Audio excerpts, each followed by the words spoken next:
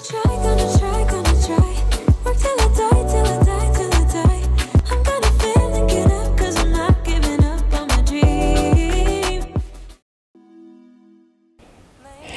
my lovely Frosty fam, it's me, Karen Frost, here at Nail Decadence. Welcome, welcome one and all. Thank you for joining me. So, I've got a video using some decals and some acrylic powders. I'm just showing you the decals I'm using at the moment.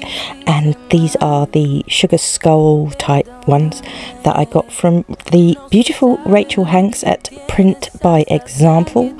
Her email... Not her email. Oh, good lord. Great start to the video, eh? Yeah. Website address. You can see it there. It's printbyexample.com. It's also in the description box below, so you don't have to take notes. So, yes, cutting out the decal that I will be using. And I'm also going to be using some of these butterflies, but I didn't want to use, like, all of them. I wanted specific ones. Although it probably wasn't worth me even doing this. This nail didn't come out that great with the butterflies on, to be honest, but oh well. We start these things and then sometimes they go to plan and sometimes they really just don't. But you gotta try, haven't you? Don't know until you try. And I thought I'd show you, because you know what I'm like. If I mess up, I'm going to show you so you don't do it. So I'm starting with the ring finger and I'm putting a base of white acrylic down. Oh, I forgot to show you what acrylic I was using. Now, I can't remember, and somehow I didn't film like I normally do what products I used after the video. So just know that the colours, as usual, are ones that I've mixed myself. Link in the cards to a video that I've done on how I mix acrylic colours myself. But yeah, these are colours that I've mixed myself. You'll see them as I apply them to the nail. And with my trusty bottle of deionized water that I have on my desk, I'll just use a little triangle tray, put a wipe, you know, lint-free wipe in that, dampen that down with some of the deionized water, put my decal on top of it to sit, and then by the time that white has set up, the decal will be ready to use and I can whack it on. So yeah, on the middle finger I'm using this blue colour that I mixed myself. It's a cute blue. Very nice blue. So just getting that cuticle area nice and neat, well, as neat as I can get it, and then bringing it all the way down to as far as it will go, and then add another bead and bring that down the rest of the nail, and then another bead to the very tip of the nail, so that I get full coverage of that blue. See, now I can go back to the decal, dabbed off the excess water on the kitchen roll, and then apply it to the nail. Now I haven't applied my base coat, which was very silly of me, hence I'm picking up the water, well, the lint-free wipe that's wet, to manoeuvre the decal, because it would have been so much easier had I put base coat down first. And I also totally forgot to encapsulate it in the base coat, and my monomer does melt it somewhat, which is really gutting. But like I said, I'm going to show you where I went wrong so you don't do it. See, I'm struggling. I'm absolutely struggling to get this thing in place. Why? Because I didn't put the base coat down. And as you can see, that I've put that monomer brush on there to try and sort it out, get it to sit nicely, and it started to crack. I'm like, oh no. Oh no. And you can see, if you look, it's gone all funny. I'm like, oh no, what's going on? And at that point I hadn't worked out what I'd done wrong yet. See, this is what yeah, I say to you, I do these things when I'm not in the right frame of mind, and I really should stay away from nails when I'm not okay and I'm on too many meds, because things like this happen. But you know, it's a good teaching moment. And that's the whole purpose of the videos, you know, teaching moments. So don't do what I just did. Put a base coat down first, for goodness sake, then put your decal onto it, then you can move it into place wherever it needs to go, then you can cure it, you know, just cure it, it will stay in place. Then please put another layer of base coat on and cure that so that it's encapsulated. Then go in with your acrylic, because these decals are not acetone and monomer and what's the word? Chemical resistant. So monomer will melt them, as you saw. But after I had filed it and everything, I actually quite liked the effect, because it did give it this crackle, which actually looked really quite cool. I know, it's weird. Sometimes mistakes work, but yeah, generally they don't. In this case, I actually liked the crackle it gave. I thought it was a really cool effect, but yeah, if you don't want it to look like that, base coat. Yeah, it's not rocket science, but I was having a moment. Anyway, so over that blue, I have applied some of the SBD London foil gel. Put that on, cure that for a minute, then put the butterflies on top and rub them in, and then remove the backing and leaving the butterfly on the nail like so. They're so cute. And at this point I was like, oh, this nail's it's looking really cute, I'm liking it, looking really cute. And then yeah, once the monomer hits those little flowers, it really turns them dark, so they don't look so vibrant and yellow anymore. It's quite sad, you'll see in a sec. But I'm just adding some of those caviar beads. Didn't really need them, to be honest, there was enough on that nail, but I'm always going OTT. Should have just left it without the caviar beads, really. And now I'm adding some glitter, because you know I do like glitter. It's very rare I do a set without any glitter in it. I do some, but mostly they have glitter in them. I am a bit of a magpie. So I've added some blue and I'm adding some gold glitter. And now you can see the monomer is changing that yellow flower to sort of see-through, so it's not looking that vibrant yellow anymore. You can see the blue coming through. And I'm like, no. So I was trying to get it to stick down with a bit of clear acrylic. It was because it was sticking up, and the more I put on it, the more translucent it got, and the less yellow it looked. And oh no, but I thought, you know what, I've started, I'll finish. No going back now, girl, keep going. So to hold that in place, I've just grabbed a little baggie and I'm just holding that flower in place whilst that acrylic is drying. Probably should have just used some super glue, you know, nail glue, but yeah, you know me, I like to make life difficult, so I did it with acrylic. And as you can see, put some acrylic on that one, and yeah, it's no longer a nice vibrant yellow, it looks crap. Oh wow, yeah, you might wonder why I'm putting this on YouTube when it looks awful, but like I said, these are teachable moments. I'm teaching you how not to do things. I hate this nail, I really do. I hate this nail so bad, but yeah, I'm gonna cap it. We're gonna push on through. I'm gonna cap it. So yeah, using clear acrylic, I'll quite a wet bead so that it flows over those bits and bobs, the glitters and the caviar beads, because you want it to excuse me, you want it to flow in between them without bubbles and stuff, so it flows down in all of the little crevices and cracks, and you know, encases everything nicely. That's why.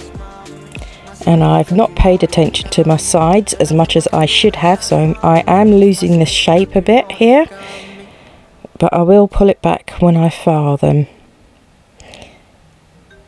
I'm going to have to file that now quite a bit, get that shape back. Never mind, these things happen sometimes.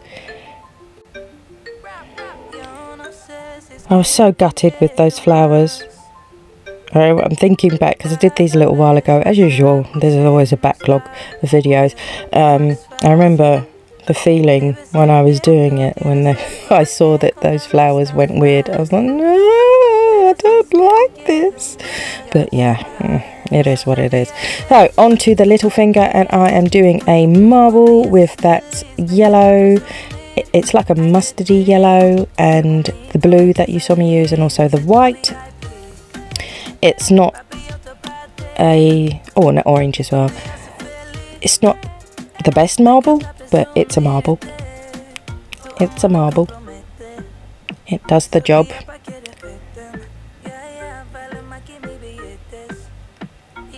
Trying not to muddy the colours too much, because blue and orange, excuse me, kind of go browny, so I'm just trying to give it a hint of blue rather than having blue as one of the main colours, if that makes sense. I wanted it more yellow, so that's why I've not used as much blue.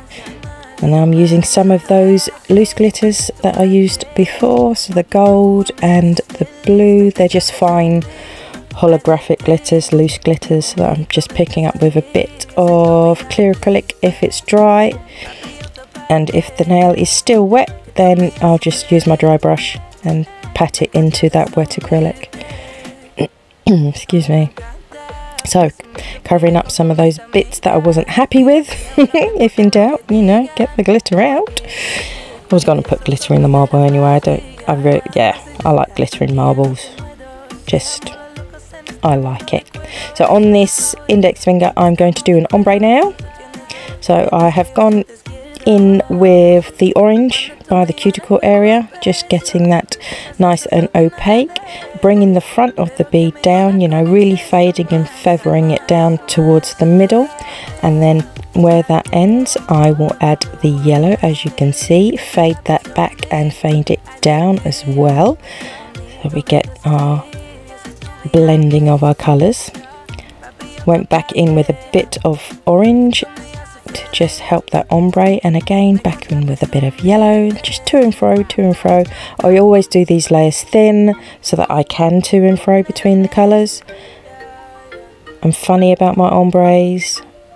I try and get them to look as good as possible, so I will to and fro between the colours, so keeping it thin allows you to do that. If you put a lot of colour on in one go, then you're going to bulk out the nail and it still needs to be capped. So yeah, keep it thin, and then you can play with your ombre and get it as perfect as you can. Right, nothing is ever truly perfect, but you know what I mean, perfect as you can get it. And now I will cap that ombre nail. So using that clear acrylic, this bead was a little bit dry, so I was fighting it a little there. Got there in the end. Add a bead to the middle of the nail, bring the front of that bead down towards the free edge. I'm going to need another bead up by the apex area for sure, there's not enough there yet. So that third bead I've put towards the free edge, bringing that right down to the very end of the nail, getting the right thickness there, trying to make sure the nail is balanced on both sides. And like I said, I knew there wasn't enough there, so add some more to build up the shape and structure of the nail so that it is a strong nail. It might be on hand dolly, but I will build them structurally sound regardless. So onto that marble now on the little finger. I'm going to cap that one now that the glitter has had a chance to set in place, so it won't slide around once I cap it. Again, first bead went by that cuticle area, get that cuticle area nice and neat. Add another bead where necessary, then I've added another bead to the middle and bring that down towards the free edge as far as I can drag it, and then I'll go in with a bead on that very end of the free edge to get that thickness right. Now this marble is obviously, mostly marbles are lumpy and bumpy because of the way they're made, so excuse me, just make sure you really use your acrylic to fill out any dips where the marble is dipped in. Make sure you fill those ridges in, otherwise you will notice it when you're filing. And now I will add some more acrylic to that ring finger, because I noticed these nails still, they looked a bit low on acrylic, looked a bit thin, so just added a wee bit more acrylic on them all, just to make sure that they're all, as a set, are balanced between each nail, you know. To look at all nails together and make sure that they are a similar thickness, you know, and width. That's how you get a uniform set. So now I will file these bad boys in. So sidewall is the routine I'm doing this time. As you know, if you've watched my channel before, I have various routines, but I will only use one routine per set of nails. So sometimes I start with the cuticle area first. If I do that, then I do that on all fingers. In this particular occasion, I'm doing the sidewalls, the underarch first, and I will do that on all fingers all the way through. So if there was 10 fingers, you know, well, 4 fingers and 2 thumbs, I would do the same on all of them. That's how you get a uniform set. Make sure that you whatever routine you have, you use it on each nail. You can have 10 different routines, but as long as you use just one on one set, you'll be fine. I've got a million different routines. It depends on how my hands are coping. It depends on how my back is coping. It depends on how I'm just in my mood, you know. So as long as you are just using that one routine on all the nails that you are doing, then it's fine. It doesn't matter if you've got a million routines, but just make sure you uniformly use one routine on all fingers and you'll be fine. So as you see, I am doing the cuticle area, and then I went over the body of the nail with that violin motion, and I'm just bringing it all in. Quite a bit of filing on this because I'm doing it all with the hand file, as you can see. I don't know why I decided to do it all with the hand file this day, but yeah, apparently I wanted to do it all with the hand file. You've seen me use my e-file. I've got a right frog in my throat. I do apologise for all the clearing of the throat. I can't, I've tried, I've paused and cleared my throat and it won't go away. One moment, I'm going to try again. Right, I think it's a bit better now. I still sound croaky. Oh, I've drunk a ton of water as well. I don't know what's going on with me at the moment. I hope I'm not coming down with something. Not the Rona. Oh, yeah, there's no Rona in this house, thank goodness. But yeah, so hand filing. So I've gone around the cuticle area very gently, and then I've gone over the body of the nail in that violin motion, so that I'm curving that nail from one side, then going down the other side. So I'm sort of up and over and down, up and over and down, just filing the nail as a whole. And then I noticed that after I had filed that ring finger, the little finger looked a bit too wide. You do have to stop and look and make sure you're checking all the nails and how they look together. Newbies always say my nails all look different, they're never all the same size, or they're never all the same shape, and I can't get them looking uniform. This is why you have to look at, stop, you know, just file, but stop every so often. Look at the nail, how the shaping is going, but also look at it compared to the previous nails that you've already filed, and make sure you are following that same shape.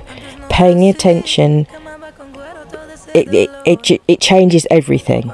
If you're just head down whizzing away and you're just working on each nail individually and you're not paying attention to how they're looking as a set, that's where you will miss things. So stop, look and check how it's looking compared to the nails that you've done before. It makes a world of difference, I promise you. If you do that, you'll get your filing spot on. Combined with a filing routine, I promise you, you'll nail it. Give it a go, give it a go. it'll work. I know it will, because I've been there. Yeah, remember? Yeah, I've been there. I was a newbie once. So yeah, have a think about it. Give it a go, and if you give it a go, let me know. Let me know in the comments if you give it a go, and if it's helped improve your filing, how your nails look, your final product nails look. If doing what I've said helps, I'd love to hear if it helps you, because that's what I want to do with my videos, is I want to help newbies. YouTube for me wasn't out when I first started doing nails, and when it did come out, it was such a wealth of information and the visual, you know. So you not only had someone showing you what to do, you know, people explaining what they're doing, and it was such a resource that I absolutely felt was invaluable, that I decided eventually that I wanted to start my own channel, and here I am. So I'm just trying to pay it forward and give back to those that gave so much to me, which helped improve my nail game immensely. So just trying to do the same. So I'm hoping, fingers crossed, that I'm helping you guys out. I'm nearly finished the filing now, almost there. For my frosty filing freaks, there you go, job done. So now it's time to top it off and keep it tough. The exciting part. So I've wiped the nails over with a lint-free wipe and rubbing alcohol to remove all the dust, and now, yes, top coating those bad boys. And you see that nail, even though it's kind of crackly, it actually adds to the effect. I think it looks like a really cool nail. I mean, yes, it would be nice if it didn't have the crackling effect in it, but I just think it looks awesome with it. It's so cool. Not all accidents, you know, work, as you've seen if you've watched a couple of videos back. Yeah, I had a nightmare with a little fingernail, a colour block that just wasn't having it. Mistakes don't always work out to your benefit, but sometimes they do. So I'm going to be doing a little bit of 3D flowering. Yeah. Some 3D flower on one of the nails. It was an afterthought, to be honest, and because it was an afterthought, I didn't put gloves on and I touched the product with my bare skin. Please don't do that. It's uncured product, and even though it looks like it's plasticine, it's not. It is uncured product, and you should not have it come into contact with your bare skin under any circumstances, because like I said, over time with these chemicals from the monomer, from the gel polishes, from these products, you can certainly develop an allergy, and by using your bare skin on a product, you are increasing your chances of developing an allergy. So yeah, if you're going to do this, please wear gloves. Don't do what I just did and touch it with your bare skin. Not a good idea. So I'm just going to cure that. Well, flash cure it in place. Well, I did say this video was going to be a teachable video, didn't I? On what not to do. So also, don't touch things with your bare skin. Yes. So I'm just going to pat and press those petals out and flash cure them in between, and then we will be done. So I will let you watch the rest of the video in peace without me ranting on. I'm sure you've heard enough by now. So yes, thank you ever so much for coming to my channel and joining me in this video, I'm not sure what the right term is there, but yeah, thank you for joining me. If you have not subscribed already, why not hit that subscribe button? Join the Frosty fam. I'd love to have you. If you have enjoyed this video or it has helped you in any way, shape or form, go ahead and click that like button and let me know that it has. I'd really appreciate it, and it does mean something for my channel if you hit that like button. It helps my algorithm thingy bobs, and oh lord, I've just touched it again with my bare skin. Yeah, I mentioned don't do that, but yes, that totally threw me off. if you'd like to comment, you're most welcome to leave a comment. That's all I've got for this time, peeps. Thank you again for watching. You take care now, and I'll speak to you all again soon. Bye for now.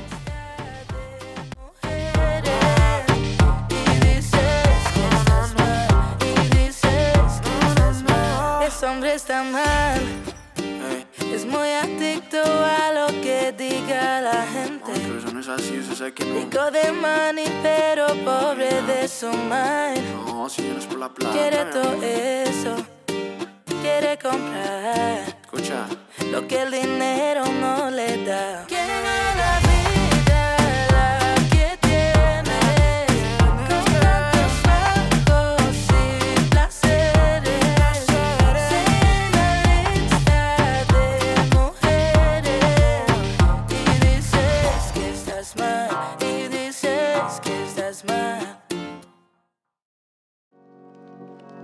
Luni. Mi sirena. Hace como un par de años que pasó lo impredecible. Te fuiste por un futuro y el pasado se quedó. Después de un par de meses no sabía cómo sentirme. Tú luchabas por tus sueños pero me abandonaste. Un dolor de cabeza terrible. En ti me paso pensando cuando dijiste te amo mientras soltaba la mano. Un dolor de cabeza terrible. Yo ya no quiero olvidarte, pero cuando amas a alguien tú tienes que dejarla ir. Cuentos de playa con fogata en la arena, o como sirenas, esto no fue real. Todos los besos y caricias ajenas, y todos mis temas yo te voy a extrañar. Someday soon I'm gonna make it.